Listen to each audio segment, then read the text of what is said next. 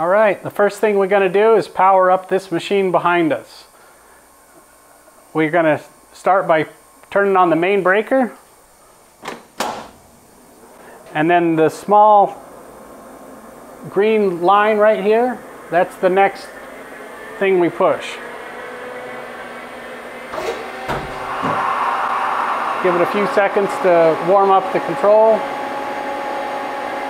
Everything's coming on. The first thing that comes up is the home return button. So we're going to use the jog and jog it away from the machine zero. So jog it down and jog it away. Now the machine is homing itself out. And when these two lights are lit up, we're home. To turn on the work light, it's the soft key right here. So now we got the machine work light on. An overview of the control. These are the manual switches to control the tool changer.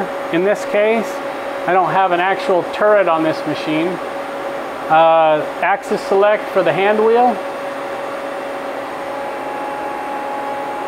This is the keypad. And over here, everything that is white is the manual control, and everything that's gray is the automatic. So if we want to jog the machine around, we have in the tenths, which is this button.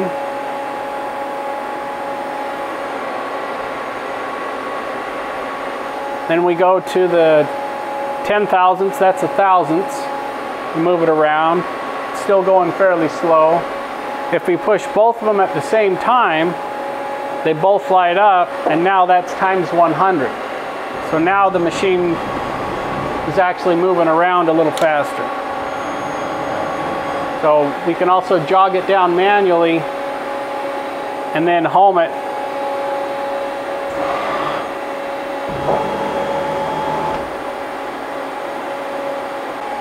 In order to start the spindle, we need to clamp the workpiece, or in this case, my jaw boring plug.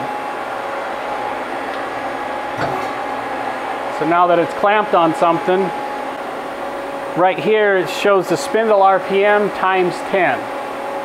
So if we ramp this up, 300, that is actually 330, that's actually 300 RPM. Close the door, push start, and the machine's saying it's running 299, 300 RPM.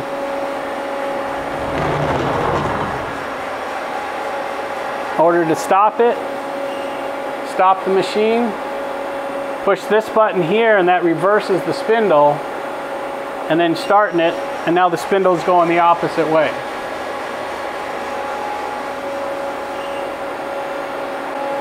Another important thing to show you on the control is we're in the manual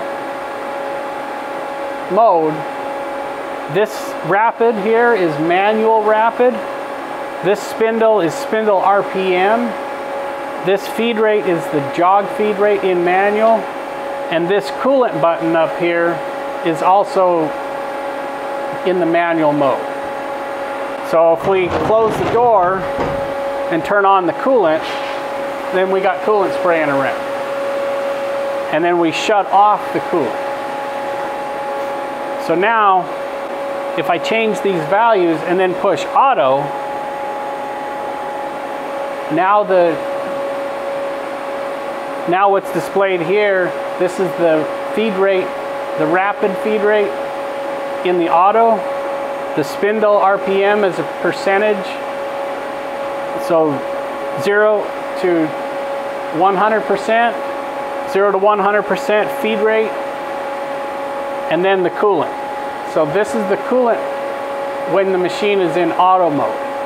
And if I push it, that's how the machine's gonna run the coolant. Now when I go back to take note of the coolant button, if I go back to manual, it shuts off. So these four areas are different from the manual side to the automatic side. If I turn on the coolant in the manual side and then go to auto, the coolant appears to shut off.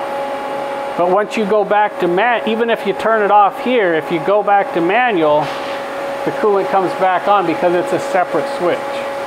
Important thing to learn so you don't get wet. So anyway, shut off the coolant.